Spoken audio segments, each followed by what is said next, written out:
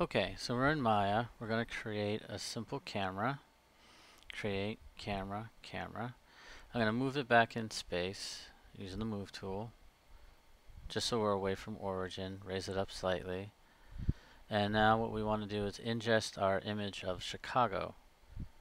So, first panel, camera, select. So we're looking through our camera right now. So if you see on the bottom of the screen, camera 1, now we're actually looking through our camera. Now if you go under view, camera settings, film gate, resolution gate.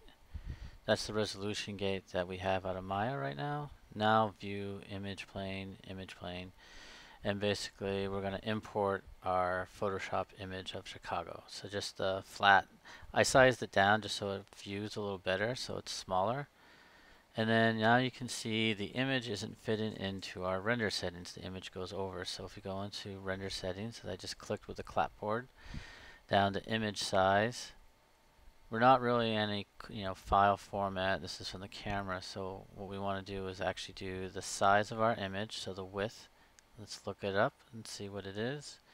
I believe it's 4096, and then the height is 2734. So enter that, and now you can see the image fits perfectly within our film gate.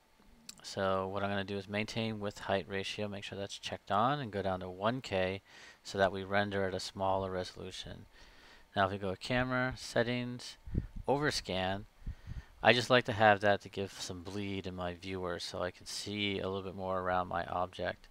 Now Maya by default gives you a grid that you can maneuver around, so right now I'm just maneuvering the camera, orbiting and using the grid as my guide for what would be my perspective. Now if I do create polygon plane, I will actually make a physical object plane, scale it up, and then we'll keep refining till we find that exact perspective that we have in our scene. And then 5, gray shaded 4 in Maya is outline. So basically right now you can see through our object and look at it. Now I'm gonna, let's see, increase the divisions on the plane just so we have more lines to go by. So maybe 50 by 50. There. And now we can basically just keep orbiting around until we eyeball something that relatively works well for this shot.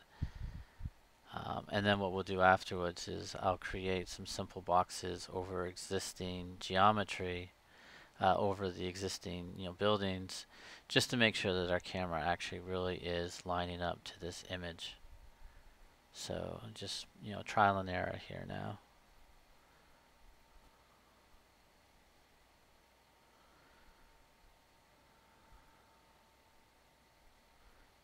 And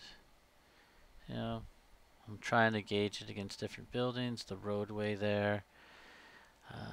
It looks like it's still a little bit off.